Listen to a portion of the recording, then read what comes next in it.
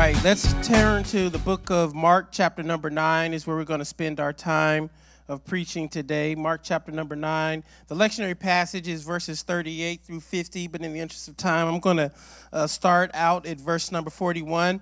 It's worth saying, just by way of background for some who may not have the appreciation of the historical significance of the book of Mark. Mark is considered to be the first gospel that was put to paper or to oral tradition.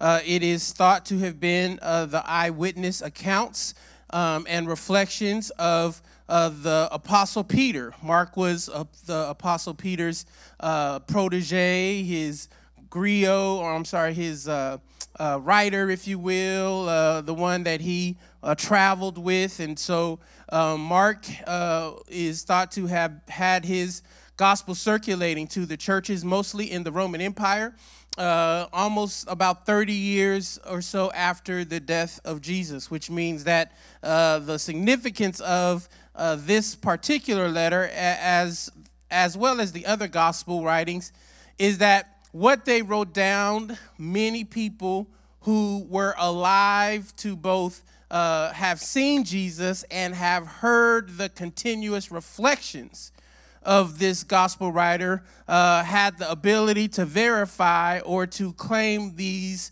stories to be not true.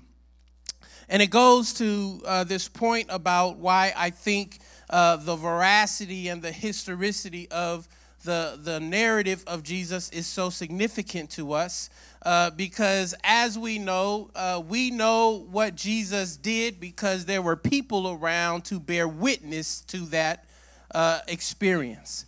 And likewise, we are people who are living out the gospel in many times foreign places, spaces and experiences that are not always comfortable to us. They are not the designated spaces where the reflection, the testimony, the witness of God is often affirmed. How many of you have been in places where people very much attempt to push back on that which you hold to be true? That our belief systems are not always taken with the kind of care or the kind of deference as we would like. And so what is significant about this letter, I find, is that as Mark writes, as Mark captures, Mark is putting it out there so there would always be a witness to the work and the life of Jesus. Mark did not see his gospel to necessitate forcing folks to believe. Mark felt his responsibility was to put it out there so folks who were looking for the gospel could believe. And I want to tell you and I today, in a time where fact and fiction has been blurred and truth and falsity certainly has been commingled, sometimes we spend much of our precious energy trying to convince folk of that which often only God can change their mind. But we are still called to put it out there. Amen. And that is, I hope, what we see our assignment is as it relates to our public witness, our influence among those whom God places around us. We are to bear witness to the truth and let the truth do the work. Amen. Amen. You ought to say that. I'm here to bear witness and let the truth do the work. Amen. The truth can work all on its own. I think I got a witness in here today that said the truth done worked on me a few times.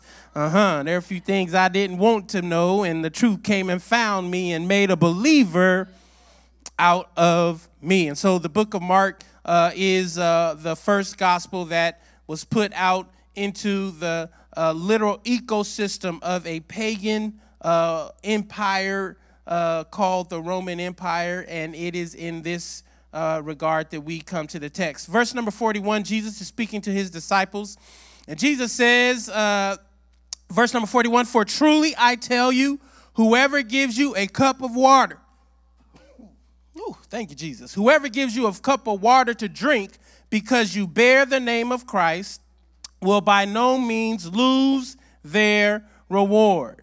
And if any of you put a stumbling block before one of these little ones who believe in me, it would be better for you if a great milestone were hung around your neck and were thrown into the sea.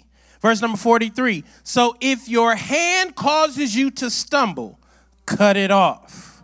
Lord have mercy. Jesus saying, you need to do some operation to yourself. It is better for you to enter life maimed than with two hands to go into hell, where the fire never goes out.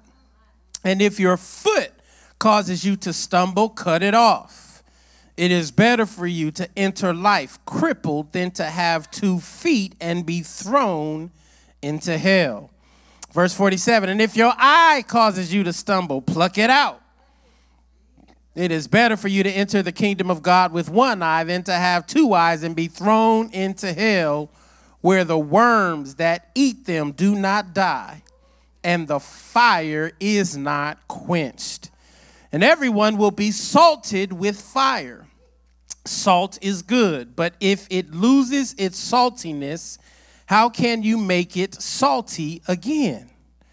Have salt among yourselves and be at peace with each other. Whew, the word of God for us, the people of God. Let us say thanks be to God. Amen. Thanks be to God. We're going to preach from the topic for a few moments. Why are you so salty? Why are you so salty? Amen. Amen. Amen. Seems like some of y'all have been wrestling with that question before we got to church today. Amen. Come on, let's pray. God, we want to say thank you. Thank you for the word of God that has been read for the people of God. We ask you to hide this word in our hearts so we will not sin against you, and let the anointing of God that makes preaching and teaching easy may rest on me and even the hearers of your word. We'll say thank you, Lord. In Jesus' name we pray. Amen and amen. Why are you so salty? Now, I am certainly one of these folk who believe that the primary role of the church in the world is to continue to proclaim the good news of a loving God to a people who are often looking for love in all the wrong places. We are to bear witness that Jesus has come to usher in a whole new way of life and existence, a new way of life that is spiritual in nature, that is physical and material in impact, that has the ability to transform our emotional, psychological, and relational realities. That the gospel, the good news of Jesus, is not something that does not land in the materiality of our everyday lives. That the gospel seeks to permeate, penetrate, dare I say, invade those places that are in need of influence, divine influence, sacred influence. And that we and you and I, as God's arms and legs in the world, are often put into places and spaces to bear out the witness of the gospel. It is not lost on me as I read this passage that there are so many contradictions to those who name the name of Christ and those who read the scriptural text and the ideals purported in Scripture and the ways in which our human social relationships bear these realities out. I'm not going to spend too much time on what does it look to lose your saltiness, because I've tried to commit myself to preaching from an asset frame. Amen. I want to be someone who offers some positive introductions into our lives. But I have been struck over the last several weeks that there is an expression of a salty-less gospel. A gospel that has lost its saltiness. A way of life that has lost its saltiness. a way of social relationships and arrangements that have lost their saltiness. Several weeks ago, I was in Oklahoma and was there with Reverend C.C. Jones Davis and the Justice for Julius campaign, attempting to help make this convincing public argument about the innocence, or at least the doubt of the conviction, the death row conviction of Julius Jones, African-American young man who was convicted of killing an Oklahoma businessman some 22 years ago, and so many contradictory things in this case. But what struck me the most as I spent time there was Oklahoma is considered to be the Bible Belt. It is a place where people seem to be drunk on this idea of what it means to be Christian. But their drunkenness on their notion of Christianity did not allow or afford them the opportunity to see that their bloodthirsty need to kill a man, I would say whether he was guilty or not, shows me that we have some expressions of Christian faith that have lost their saltiness. I was just this week down in Del Rio, Texas, on the border, after seeing those horrific images of Haitian migrants being cattled and kettled by our tax-paying border security agents, using their whips to terrorize, terrify, intimidate, and control the bodies of Haitian migrants who literally waded across the lowest part of the Rio Grande so they could perhaps find asylum in the United States of America. And they were not met with compassion, but they were met with brute force and violence. And as we spent our time there for 48 hours or so, I was struck by the kinds of people we were talking to. Some were the NGOs who were very much Christian people who were receiving the Haitian asylum seekers as they were being processed through the Border Patrol and ICE apparatus, and their compassion for them was admirable. The kind of treatment that they were extending to these exhausted Haitian loved ones brought tears to my eyes. And yet I realized as we engaged with some of them that for many of them, children, teenagers, mothers, fathers, even some individuals who were single adult males, as they called them, that was their first act of compassion that they had received in literally a week. And it made me think, as I talked to one of the pastors, he was attempting to defend the brutality of the Border Patrol agents by just saying, you know, we are called to minister to them as well. And I thought to myself, what kind of perversion have we done with the gospel, where we will make the ministry to the oppressor a higher priority than the prophetic call out of their wicked behavior, as to not offend somebody, as I was told.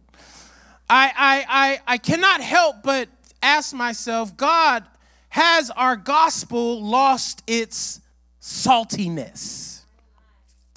I stood there and we heard such mind-numbing numbers. 400 Haitian migrants showed up on September 4th or 5th, and by a week later, that number has swelled to over 16,000.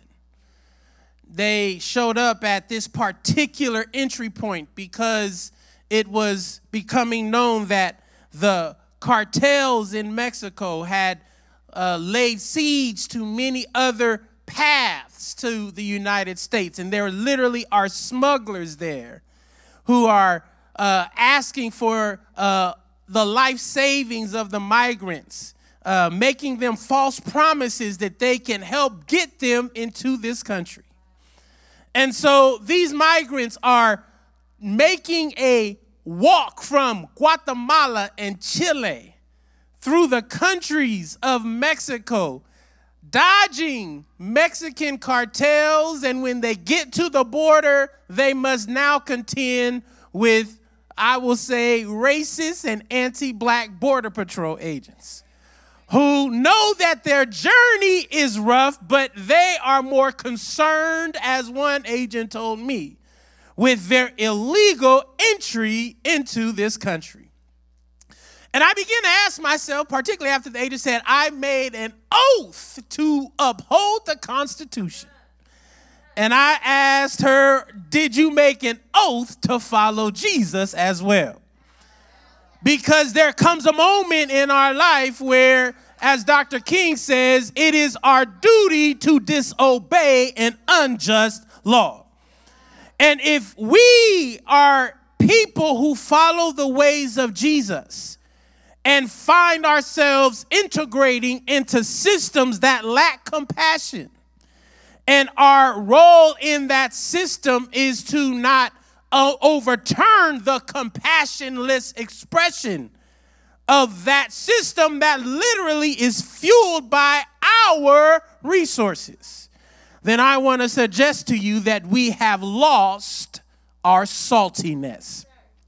I can go on and on. I can talk about voting rights and how we have a assault on our right to vote, but there seems to not be the saltiness in the follower of Jesus in America to make sure discrimination is not encoded in the laws of this land. I can talk about the ways in which we have lost police reform all of a sudden, and the ways in which the COVID crisis is continuing to be crippled and sabotaged by the disinformation and misinformation of anti-vaxxers and folks seized by vaccine hesitancy. All of these things, child of God, in a moment like this, requires you to be salty, to be a follower of Jesus that maintains its saltiness. I mean, what is it about the way we have been discipled in the world, in this country, that we can be a part of the church but have compassion deficits when it comes to parts of God's creation? Social media exposes this compassion deficit, but it does not resolve it. Our culture reflects compassion deficits, but it does not provide alternatives. And if I could boldly say, churches speak loud and clear at times about compassion deficits, but our responses are still too anemic. One of the most powerful themes of the ministry of Jesus was for us to be salt and light. If you recall in the synoptic gospel in the book of Matthew chapter 5, while Jesus was on the Sermon on the Mount, he talked about that we are called to be a light, like a lamp set on a hill, a city on a hill that shines, right? That our influence ought to be beyond ourselves. And it ought to impact ourselves. That it is not an either or, but it is and must always be a both and. And the church, as I reflected on my journey to the border and going back to San Antonio, and we were dropping folks off at different places, I was wonderfully blessed by the idea that many of the places we were dropping individuals off were at churches. But I was also a bit dismayed that many of these churches did not reflect the racial or demographic of those who were indeed needing to be received. Many did not speak the language of Creole. They did not speak the language of the Honduran, the Chilean, or the Mexican populations. And so the kind of various challenges related to communication were literally jumping through the kind of experiences that we beheld. And it made me ask myself and think about the Underground Railroad of the antebellum slavery times, and how the churches were often used as stations throughout the South to the North. Not every church signed up for it because it was quite risky. Not everybody wanted to put themselves on the line in that way. But there was this common understanding that houses of worship needed to be more than just a place of spiritual refuge, that there needed to be a material consequence to how the houses of worship were leveraged. And I do believe that these buildings we have, they do not belong to us in this time. But we are sitting in buildings that belong to our ancestors. We are a part of a body that is eternal in nature and timeless in mission. That we are caretakers. Somebody say caretaker. I'm a caretaker. We are a caretaker and a steward of these buildings and ministries and businesses and organizations that, when put together, we can literally attend to the well-being of those in need of healing, liberation, and opportunity. And child of God, I want you to know that one of our tasks as a church, as a follower of Jesus, is to ensure that we remain salty, we remain functional, we remain reflective of what God's mission to us is in the world. I'm not hating on you that chase your money, but I want you to know you can chase money all you want, but if you chase money without mission, you will lose your saltiness. If you chase position without ethics and integrity, you will lose your saltiness. If you follow Jesus but are not willing to face your bias and prejudice against those you do not like, you will lose your saltiness. If you are someone who cannot bring your temper or your anger or your predilection to hitting and harming, you will lose your saltiness.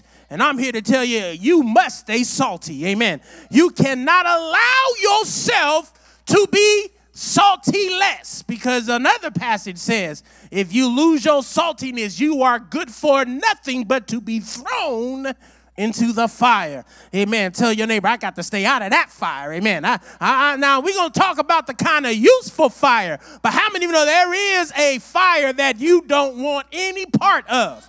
Lord, I feel like talking about that, but I won't today. Amen. Ask your neighbor, why are you so salty this morning? Amen. Now, I think when I come to the scriptures, verse number 42, I do find the first answer to this question to be a little, I'm going to try to make a point I've not made before as I was kind of doing some reading and studying this week about this one point. So the first reason, or the first way that we remain salty, is to focus on addition by subtraction. Amen. Addition by subtraction. Verse number 43 says that if your hand causes you to stumble, cut it off. If your foot causes you to stumble, cut it off. If your eye causes you to stumble, tear it out. Amen.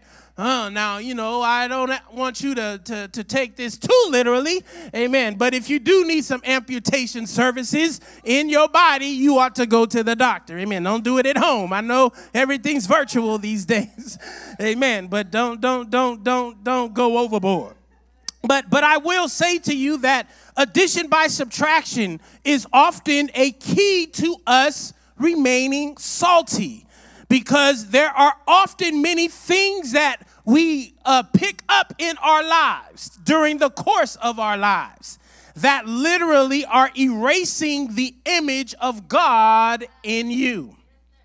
There are experiences that we have in our lives that are literally erasing our capacity to see the image of God in other people. Now, you and I are often unaware of these kinds of realities until you bump up against something that causes a stumbling block for somebody else. Now, if I was only around everybody I liked, I would never understand that I could be a stumbling block for someone else. But there are times when I get around folk who don't look like me, who don't share my same affinities, who have a different reading of life and experience. And it is in those times that I begin to understand not everybody likes the chicken the way I like it. Not everybody likes my sports team. Not everybody shares my political ideology. Not everybody has my cultural background. Not everybody loves what I love. And it is in that moment of friction that I begin to contend with what does it mean for me to not become a stumbling block for God's precious people. I want you to know, child of God, that you and I must become much more conscious about the ways in which we are stumbling blocks to other people. Now, this becomes a very hard teaching, and I think that's why Jesus, often left people shaking their head and walking away. I mean, I like Jesus when he, giving out free fish sandwiches, praise God. When he's healing the sick and raising the dead. Oh, I love that kind of Jesus. But when Jesus started talking to me about my hand, my foot, and my eye, oh, then Jesus, you're not talking to me, but you sure enough talking to him over there, because I know about his feet. I know about his hands. I know about his eye. But when it comes to your foot and your hand and your eye, you seem to not have any consciousness. Lord, what am I talking about in here today? Addition by subtraction is about you and I having some honest conversations with ourselves and with those who are different from us, and finding out, is there a way for us to reason together? It need not require us to agree on everything, but it should cause you and I to have compassion for one another. Yes, this message around saltiness is about compassion today. It is about how do we evoke compassion for the other? How do we allow the salt that we are called to hold on to reflect, to become a source of compassion for ourselves, for our families, for our neighbors, for those whom we know and don't know? And I want you to know that the most stirring part of this text is when it starts to talk about the consequence of if you do not cut off that which causes you or your neighbor to stumble. Now, I grew up in the Holiness Pentecostal Church. The Apostolic Holiness Pentecostal Church, which is probably the most, stringent, conservative, legalistic form of Zion in America. Although I was on a webinar with some Pentecostal bishops this week doing a panel, and I think I met someone who was more conservative than we were. Amen. And it brought me back. Lord, have mercy. Let me come on back. Amen. And you know, so whenever I read about hell in Scripture, I automatically assumed that it was talking about an eternal place of torment and torture that was a result of the sin in our lives that was left unrepentant and the salvation that we did not access through Jesus. And so whenever I talked or read about hell, I just assumed that that's what they were talking about. But I do recall reading about how the early and ancient Jewish people did not have a sense of eternal punishment, that they were not even, imagining that the afterlife would be about eternal torment, that they believed that the body and the soul were one, and when the body died, your existence ended. And so as I, began to think a little bit about this passage and think about Jesus, who was a Jew through and through, although he was God and he had a sense of eternity, it made me think a little bit about what Jesus was actually trying to communicate to his disciples when he talked about addition by subtraction. I think Jesus is saying actually that what is at stake is not necessarily your eternal state of being, but he's talking about the kind of state of being we are creating now, when we are not able to create societies that do not have stumbling blocks for people and creation.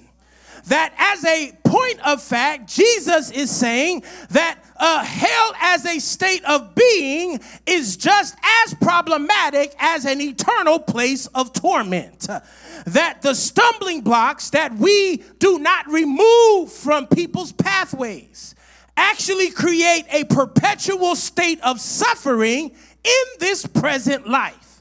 And we are called then to examine the ways in which we are putting stumbling blocks in people's lives while they are alive today. Because if we put stumbling blocks in their lives, and what are stumbling blocks? Racism. What are stumbling blocks? Economic exploitation.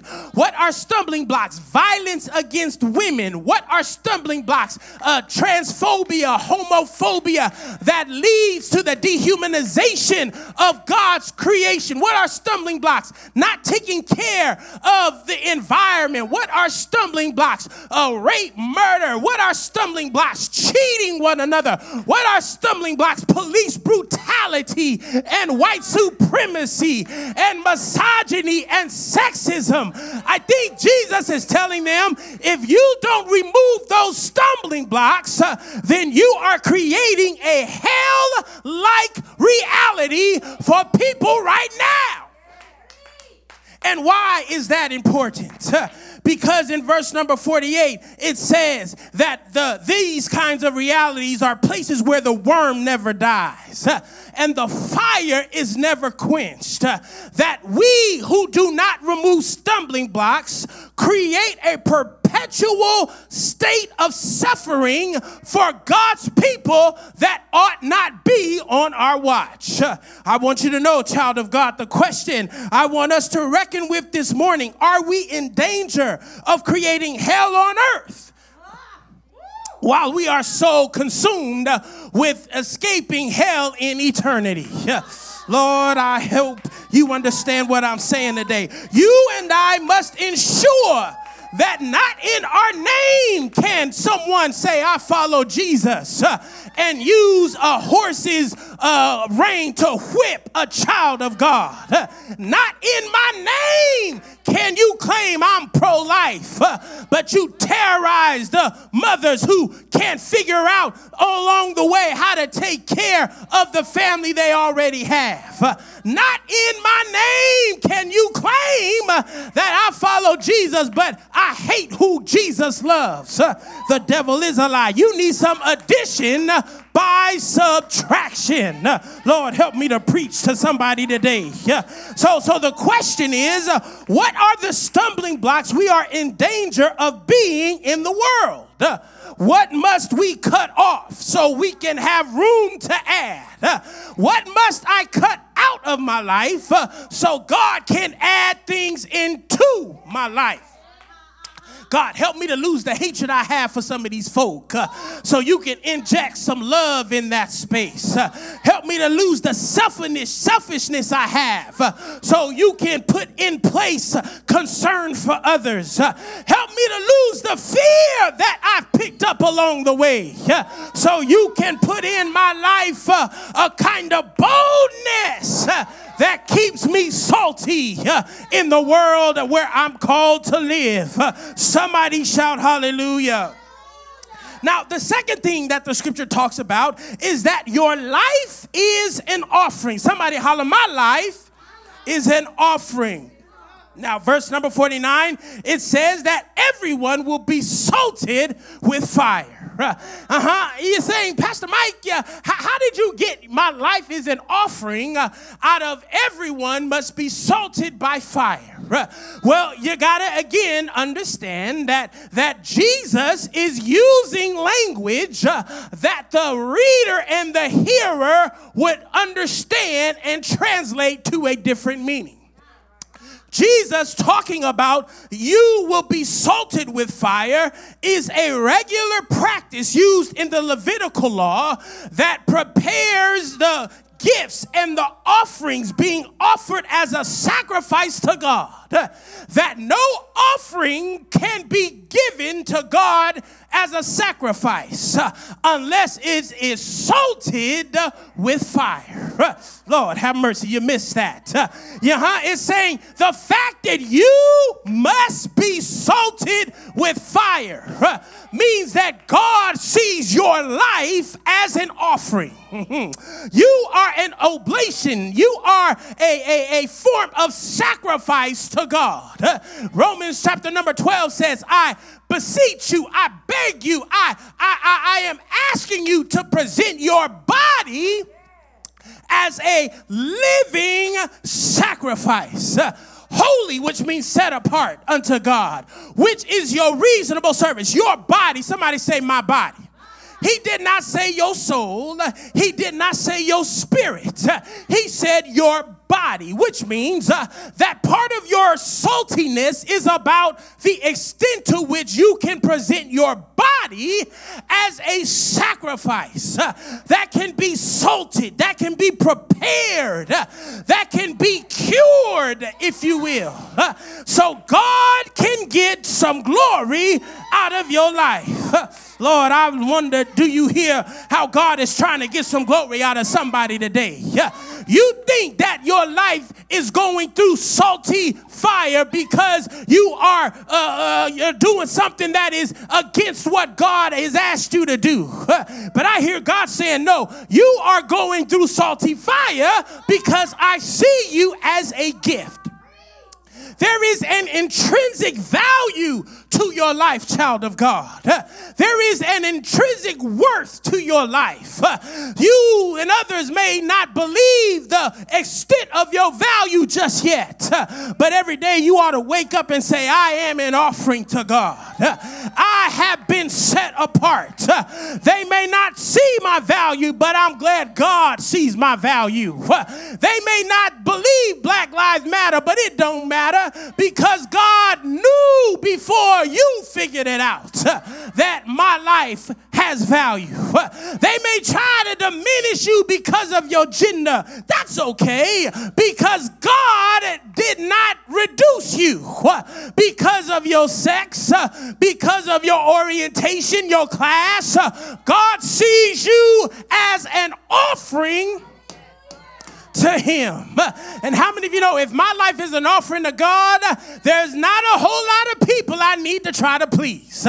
But my life must be pleasing to the one who I am being offered to. And so the salt is used to season me. The salt is used to preserve that which need not die out just yet. The salt is used to provide a little bit of, extra flavor in your ear. The salt is necessary. So you do not be, I don't want to hate on nobody, your auntie who don't know how to make potato salad. How many of you know sometimes you go to family meetings and, they come with they best dish, but they always seem to take leftovers back home with them. It's because they don't know how to use flavor. They don't know how to use seasoning. I hope I'm not talking about nobody in the virtual church today. But I do want you to know that when you are an offering to God, you will go through testing. You will go through trials, but it is not meant to kill you, but it is meant to pull out of you all of the things that have been put in you. It is to refine you. So when you show up to a battle, when you come through a trial, you have a different testimony on the other side. Do I have a witness that can say, I got a testimony of how God brought me through? And when he brought me through, this joy that I have, I didn't get it from UC Berkeley. This wisdom that I got, it didn't come from Stanford. This intellect I have, it didn't come from, Socrates, but it came from the salty fire of the Lord. He changed me. He redeemed me. He made me brand new. Somebody holler, I thank God for salty fire because I am an offering. So here's the question. What kind of offering is God making your life to be as you're being tested? Are you conscious that even though I'm going through it, I'm still an offering? Even when I sin and mess up or do the wrong thing, God, your salty fire is going to make sure I end up in the right place because my life is an offering. Last thing that I'll say about the scripture, verse number 50, it says, salt is good. But if salt loses its saltiness, how can you season a thing? Have salt in yourselves and be at peace with one another. The last thing, child of God, I'll tell you, stay salty. Don't lose your saltiness, but stay salty. Stay on the path of influence. Be someone who has the power to leverage your influence in your circles of concern. Ask yourself, will I be a source of light, love, and truth? Or will I be the black hole when I come into the room? You know what a black hole is? It's not a disparagement on the phenotype of black bodies. No, the black hole is when gravity becomes so heavy in space that it literally sucks light into it rather than the sun that emanates light. You can stay salty by ensuring that when I show up into a room, I am a source of light. Hello, Soul Development. I don't know, Karika, Lauren, Fee. I want you to know that when I step into a room, light follows me. Light is with me. The power of God is with me. And I may not have a lot of money, but I got a lot of salt. I may not have a lot of power, but I have a lot of salt. Martin Luther King, he said it like this: are you a thermometer or are you a thermostat? Are you somebody that only measures the temperature in the room? So when you come into the room, you are literally like a chameleon being sucked into the culture, the sensibilities of that room. Are you a thermostat? Which means that when I show up, I have the power through the Holy Ghost, through the disciplines of my faith, through the wisdom of the ancestors, because I've studied to show myself approved unto God. I show up and I can literally, like a thermostat, change the tenor of a room. I change the tenor in my family. I change the tenor with my children. I change the tenor in my neighborhood. I change the tenor in my political work. I change the tenor in my schoolhouse. I change the tenor with the young people on the block. I change the tenor in my family because I got some salt that does not come from my own source, but it comes from the power of the living God. And I believe God's looking for some salty folks today. God's looking for a few folks who's willing to say, I'm salty and I'm not going to go nowhere. As a matter of fact, I'm going to be like the scripture says. I'm going to have a lot of salt in my life. I'm going to have a lot of influence in my life. I'm going to exude compassion. I'm going to give out love. I'm going to give out peace and joy. I'm not going to be the black hole that's taken from you and you and you that I don't like. But if somebody shows up in my life, God, may the saltiness of my being, Lord, may I be a source of light, a source of strength, a source of hope for them, so I can be salty. That's it, y'all. Somebody shout hallelujah. We must be salty. And I want you, child of God, to see your life as a expression of compassion and impact. There's all kind of ways we could follow Jesus, or at least try to in this world. Some of us have been shaped and formed to follow Jesus by trying to preach the hell out of people, rather than call forth the divinity that's within the people. Oh, how many know we are created in the image of God? There's more to you than the hell that I see. Just like there's more to me than the hell you see.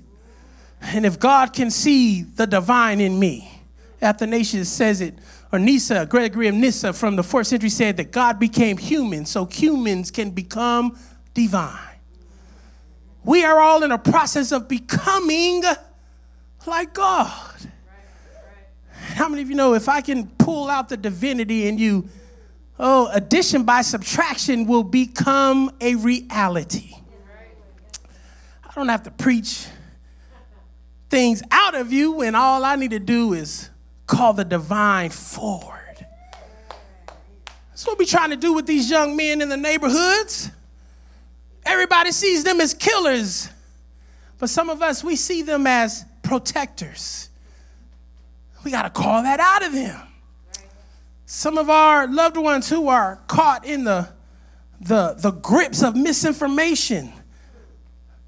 You know, I was talking with one loved one. He said something so profound to me. He said, you know, Mike, suspicion of the government is literally what has kept black folk alive. So, you know, some of these folk are using a survival technique that has worked for hundreds of years. So our job is not to make them feel terrible about it, but it is to call forth the wisdom of the ages that can help them see life and healing and possibility in the midst of hellish-like conditions. Lord, help me to remove stumbling blocks. Help me, God, to be conscious of the ways I show up in the world. Help me not to be a bull in a china shop all the time. Help me, God, to know that I'm surrounded by people who may not always share my experiences and thoughts and ideas. But God, I do believe that my saltiness can make a profound impact. So God, make me salty. Keep me salty. May my saltiness remain. We who are gathering today, God, are often moving through experiences where the test is feeling like it's about to break us. We can't see that the test is actually a recognition that, God, we are an offering to you. Not because of some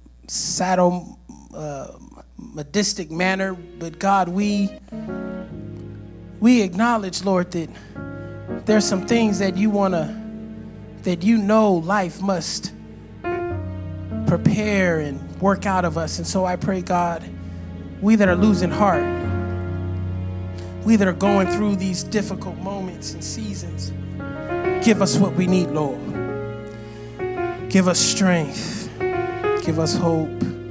Give us peace and power. Bless every person that is here in this virtual worship service today. Meet them in their home. Meet them in their relationships, on their jobs, in their neighborhoods. Meet them at the point of their need. May, Lord God, compassion pour out of the people of God without limit. Forgive us, Lord God, for our shortcomings. Somebody say, Lord, I'm sorry. Help us to repent and make some U-turns. Help us to go in some other directions. Help us, Lord, who work in these systems to not, Lord, become compassionless, to lose our salt while we are in these systems, but may we, God, become even the more salty. Save us. Somebody say, save me, Lord. Heal us. Somebody say, heal me, Lord. Deliver us. Somebody say, deliver me, Lord. Keep us. Somebody say, keep me, Lord. Do what you will. Have thine own way, and we will bless you. In Jesus' name we pray. Let the people of God say amen. Give your neighbor a high five virtually. Tell them that's why you so salty. Amen. That's why you are so salty. God bless you, people of the way. We love you so much with the love of the Lord.